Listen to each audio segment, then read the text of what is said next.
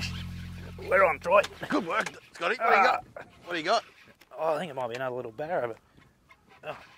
Oh, it's a big... What is that? What is that creature? That's one of those, Oh, hairtail. hairtails. Hey, that's different. That is different. Hairtail. Mate, these Zerek Live Shrimps, they catch anything. He's coming in. My God, look at that thing. Aren't they pretty? Look at the shine through that. Far out. I've never ever seen one of them caught on a lure. No.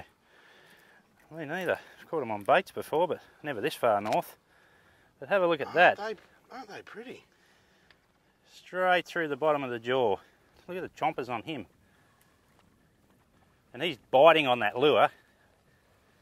And with those sort of teeth, he's still not doing any damage to it.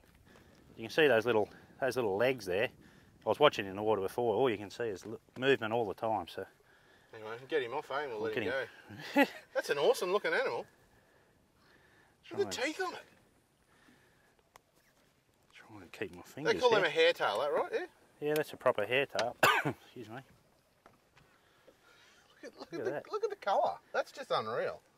They're chrome, aren't they? Oh, that's outstanding. Holy dooly, look at those teeth. There he goes. He's happy. Good work, Scott.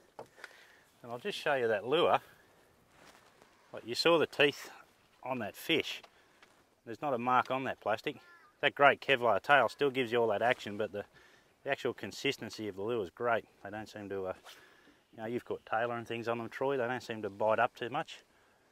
There isn't too many fish that won't eat them. Well, they're a prawn imitation, so, like you said, that's the first hairtail I've ever seen caught on a lure, but yeah, still in good shape, that lure. Leader's fine. We'll pop that back in and see if we can get another fish. Another fish to the Zerek Live Shrimp.